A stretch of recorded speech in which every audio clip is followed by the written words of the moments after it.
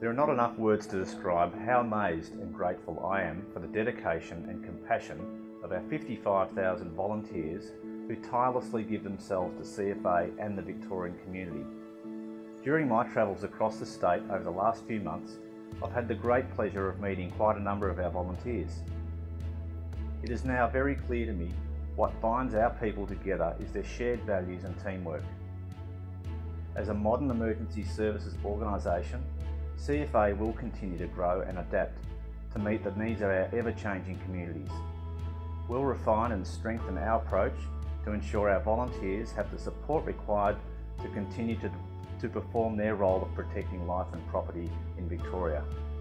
To our volunteers, you make a difference to your community every day. You're the heart of our organisation, and because of you, many lives have been saved.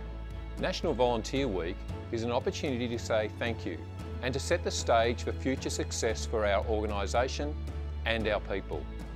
This week, we reflect on the important role that volunteers have in many facets of our community.